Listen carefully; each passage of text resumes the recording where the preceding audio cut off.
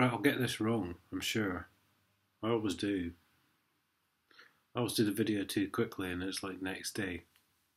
Oh fuck, I got that wrong. I went too quickly. Speeding fine received quite some time ago. This was written on the 23rd of March. So that's 5 weeks ago. Give or take.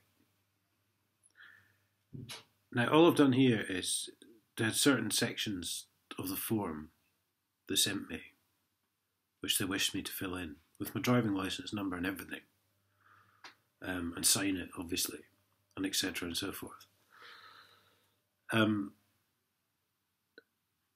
So basically, when I read the letter, that's the questions or the comments that they've put. So I'm answering them. I think that's the easiest way to describe this. Because I did mean to make a copy of the form, but I sent it back blank. And I'd sealed the envelope before I realised what was going on.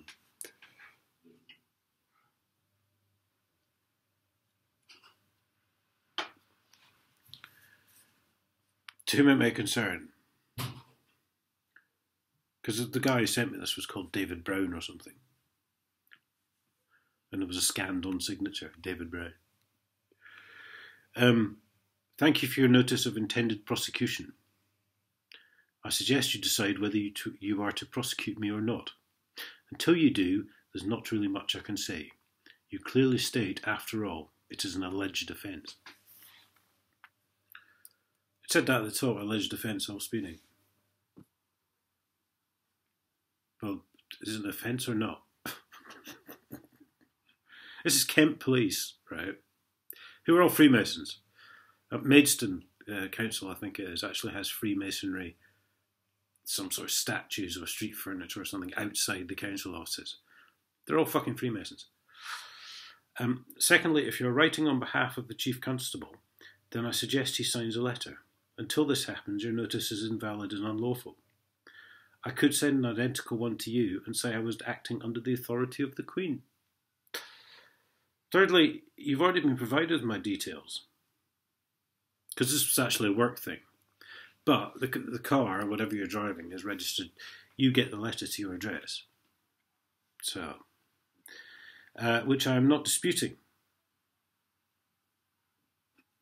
So why do they want my name and address when they've written to me at my name and address? Otherwise, you would not be contacting me at my house address, and since there is no legal requirement for me to sign this document on the basis that it would be to my financial detriment and against my will, there is no need for me to fill anything in. Think about it. Please then find your forms returned, as I do not recognise nor am I required to comply with acts or statutes. In fact, I think you'll find I would only be required to comply if I had filled in the forms in the first place. If, upon receipt of this letter, you are able to supply the article of law which you are acting under, then please let me know. And I've signed it sincerely, Paul of the YouTube channel.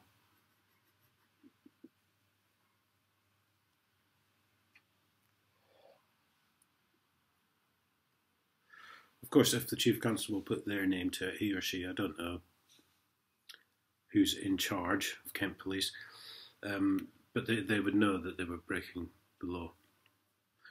And it was a compliance issue. So, like I say, guys, 5 weeks, I've not heard anything.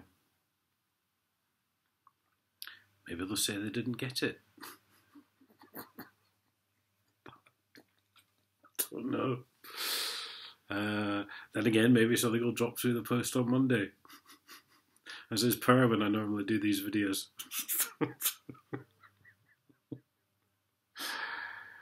But I mean, that's just some ideas for you guys. It's not gospel, you know.